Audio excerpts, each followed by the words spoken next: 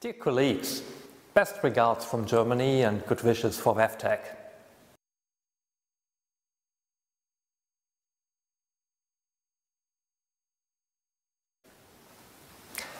The climate change will have a significant impact on weather patterns, our ecosystem, and also on our water resources and water supply.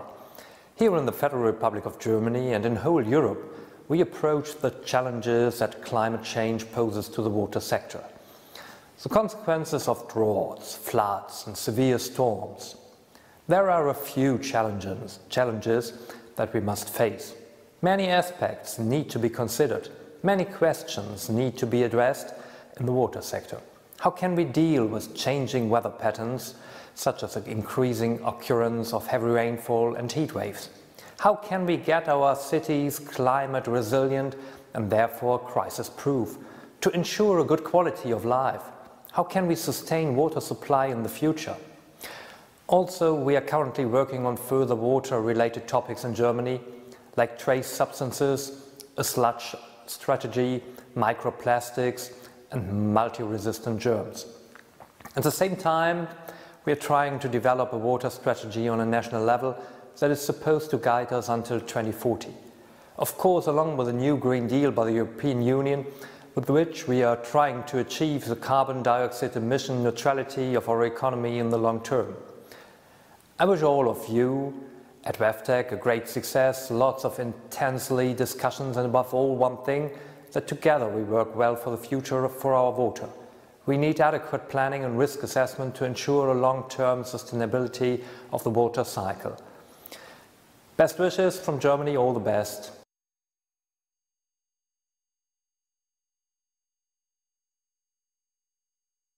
Yeah, welcome to this small introduction to the German water industry. My name is Rudiger Heidebrecht. I'm head of the Department Training and International Cooperation in DWA, and I was asked by my boss to join the WEF the conference and to say something about Germany sector in a short 15 minutes video. First of all, let's have a look what are the facts about Germany. We have a water supply. We are 82 million people in Germany, and we need 124 liters per person per day. Pretty proud on that. It's only 6.5% in the drinking water, and most of the water we extract from groundwater, so we don't like to take it direct from the rivers. And we have 18,780 water protection zones in Germany, so that means we have a lot of taking care about that, and we spend 2 billion euro per year investment in water supply in Germany. Roughly 9,500 wastewater treatment plants with 152 million population equivalent. That's a capacity. How we count that in Germany, it's a little bit different to the other people how they count it. We have more than 500,000 public sewers and about 2 times 1 million kilometers of drains, and we have more than 50,000 retention tanks in for combined stormwater handling in our system, which is quite unique in the world as far as I know. Degradation in the wastewater treatment plant, 99% BOD5, 95% COD, 98% nitrogen, and 91% phosphorus. Sludge, up to now we use thermal 52% and we incinerate, and 29% agricultural. Landfill is completely forbidden in Germany, so nothing goes on landfill. And we're going to close down the sludge handling on agriculture because we're going into incineration in the years to come. We spend 4.5 billion euro every year investment. You see that all. What is DWA doing? Because I think that is also quite interesting to see what we do. We are an association like the WEF people, founded after World War II. We have 10 committees. We have more than 330 working groups with more than 2,000 experts, and they meet 400 to 500 times a year, and we're creating a standard which is about 18,000 pages and more than 300 different standards. We print the standards, and of course these days everything is digital. We update these things updates are coming out every year. And I'm head of the training. We train in DWA altogether 35,000 people. It's a business.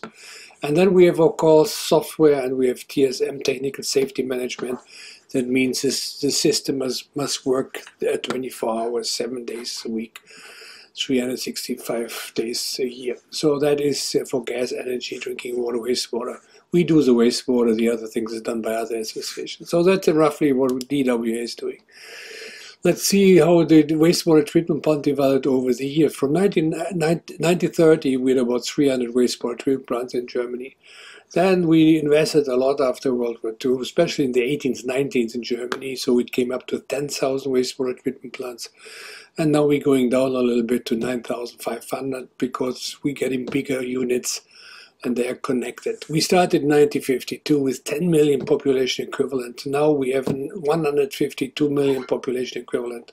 It's all the industry which is also connected. Here in the middle you see the red line. This is development of our standards. These standards are quite unique. These are like clean standards, technical, best available technology in Germany, what we do there. Just to show you some examples of these, one is the Expo Well. This is a research in Germany the last 10 years to base on our design standards, how we do the areas in the world. So this is a standard which is not only for Germany, but it's also for the rest of the world, and we sell it for 58 euros. And English, it's available in English and German. The other one is a reuse of wastewater, which is also getting very popular nowadays. Especially in the Arab countries and in these countries, they're doing a lot on this. So we develop a standard on that, what we do in Germany on that. And we sell these standards. Two more examples. Digital transformation that came up last year.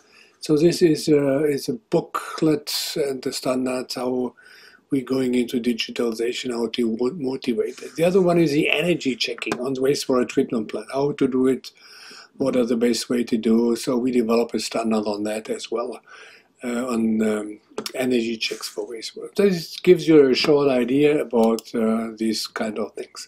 Let's come back to Germany as a whole.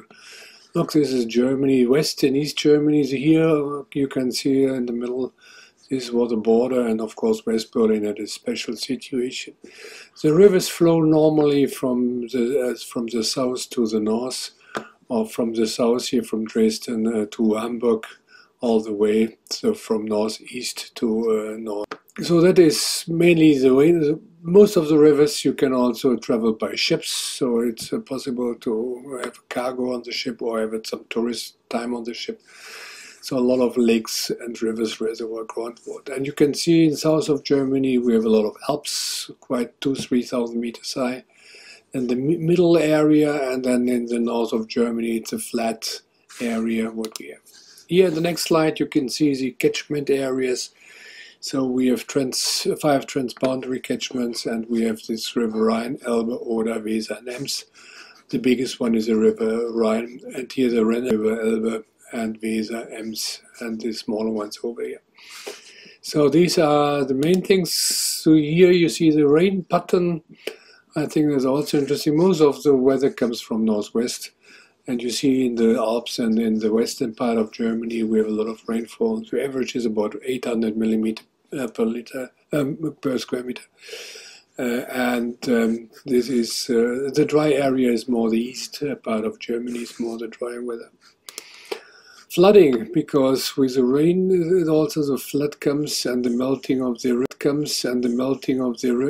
ice in the Alps. It brings a lot of snow sometimes, but it's getting less snow. But when the snow comes, we get a flooding area. Here, all the red points you can see, these are the flooding areas. So flooding is a big topic as well in Germany. Here, the slides, you can see the pictures, how it looks like.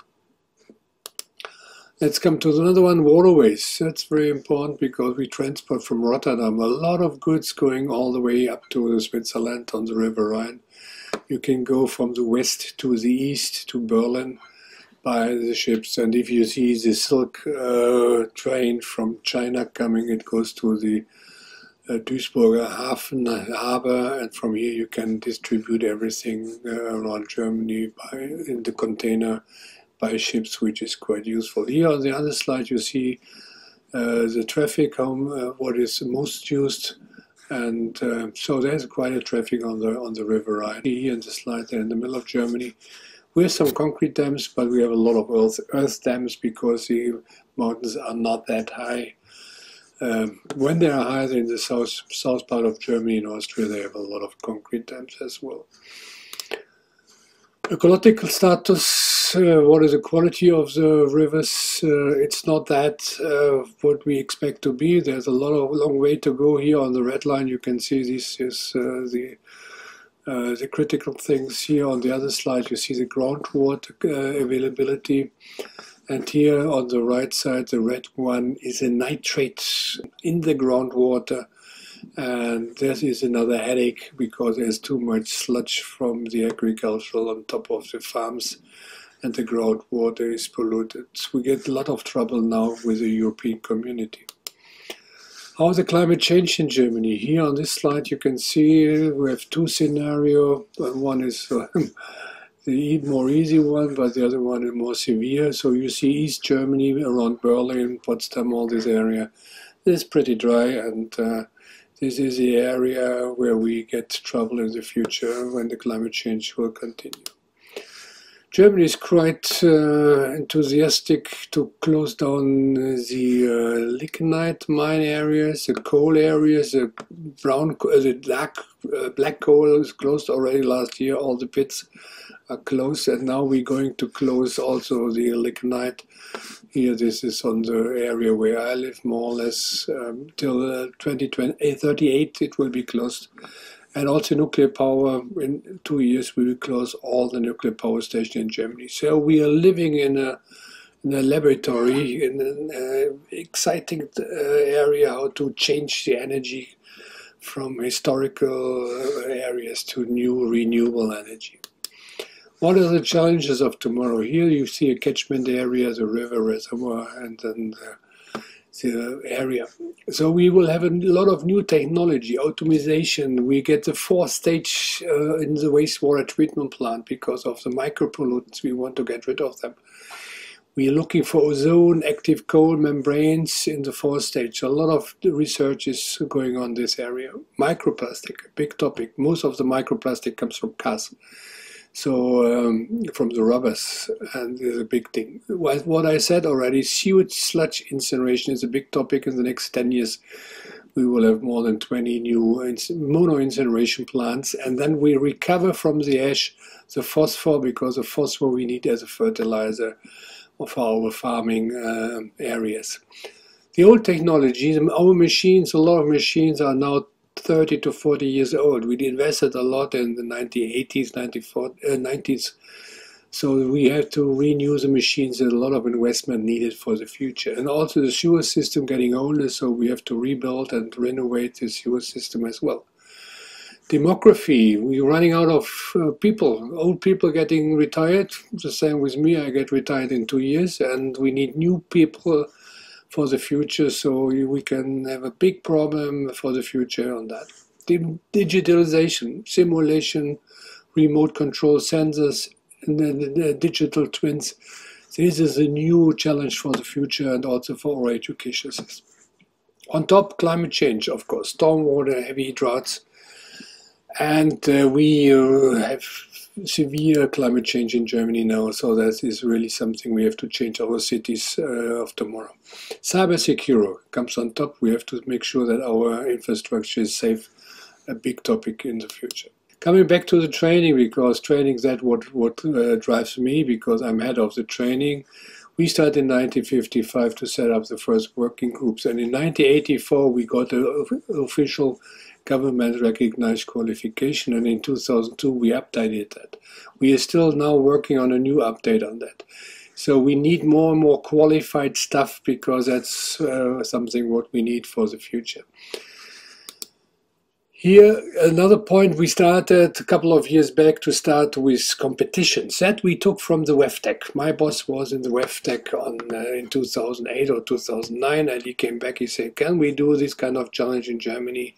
I said yes, and we started in 2010 on the IFAD. IFAD is the biggest trade show in the world. I know that the WEFTEC always says that they are the biggest annual conference and trade show in the world. That's right. Annually, it's right. But the biggest trade show in the world is the IFAD, with more than 3,000 companies and more than 140,000 visitors every 2 years. And since 2004, we have IO Expo China, and we have Mumbai, and here you see all the names in Istanbul and Johannesburg in South Africa. So on this trade show, we started to create these, our German, what we called Water Skills Germany and University Challenge. And then we came to WEFTEC Chicago. Here you see that our team, and we had a very good time with our colleagues from Chicago. They trained us. We had an excellent time. And already Steve Harrison from WEF came over twice to see us on the IFAD. So it's a very good cooperation between that. And in 2013, we started the World Skills Journey, what I say, a journey to World Skills. What is World Skills? World Skills is an initiative to get all the different countries joined into a water technology training. And we started in 2013, and last year in Russia, we are official skill, and next year, we are in 2021, we are in China. And we're looking forward to that. So please, American teams, join up. It's for young people to join. Last time, the world needs more skilled water technicians. 80% of the wastewater in the world is not treated at all. So there's a big need for that. Please, guys, join in, qualify your stuff, and take care that everybody is on a good shape. I wish you had a good time and you got some ideas about that. If you need more information, come to my YouTube channel, Rudiger Heidebrecht. You find a lot of more YouTube channel over there. Bye-bye and all the best.